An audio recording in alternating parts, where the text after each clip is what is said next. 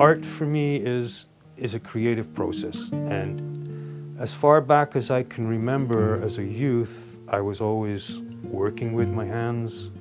I loved the first box of plasticine that I was ever given as a gift, and from that point on I just knew that I had to work with my hands.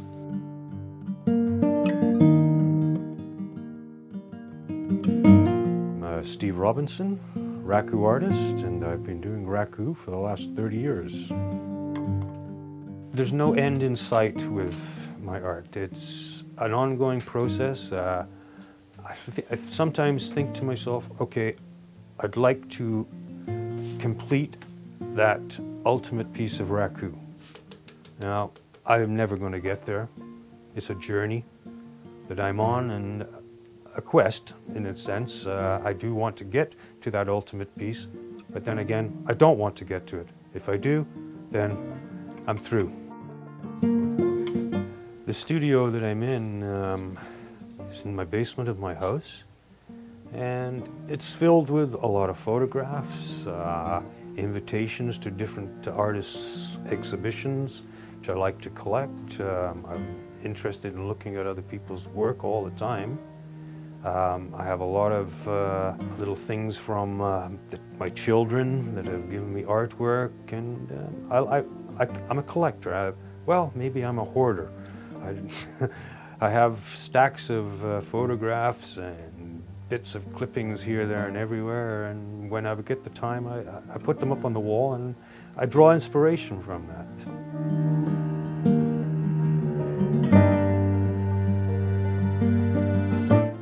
Raku originated in the 16th century in Japan. It was all centered around the tea ceremony, where emperors would invite potters to come and make tea bowls. And what they did was they'd make them, glaze them, fire them, and plunge them into cold water, and then give them out as gifts.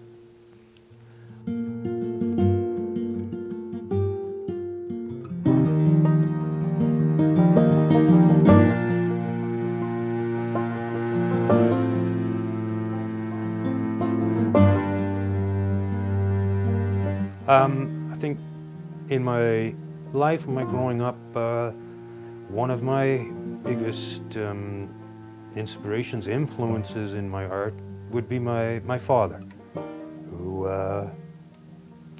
always had a sketchbook around, and I would leaf through it as a child and go, wow, how did he do that?